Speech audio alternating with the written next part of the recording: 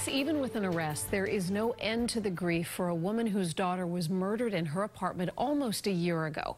Police just arrested the only suspect in that killing.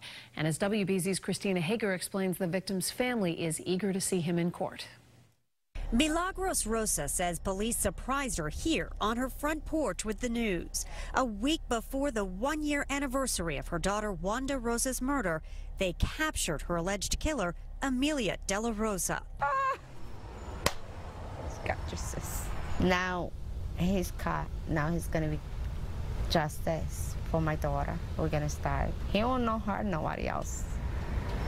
There's not going to be another girl. De La Rosa, who was living and working under a fake name in Patterson, California, was wanted for allegedly strangling Wanda in her home here in Methuen, September 12th of last year, in front of their toddler son.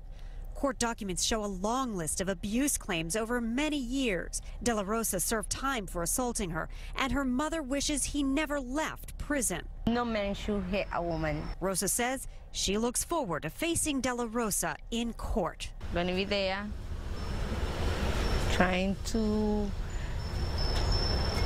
see his face. You want to see his face? Yeah. Why? Because he had to be reminded of what he did. De La Rosa, who had made the mass most wanted fugitive list, now heads to a California court charged as a fugitive from justice. Then he'll head here to Methuen to face first-degree murder. In Methuen, Christina Hager, WBZ News.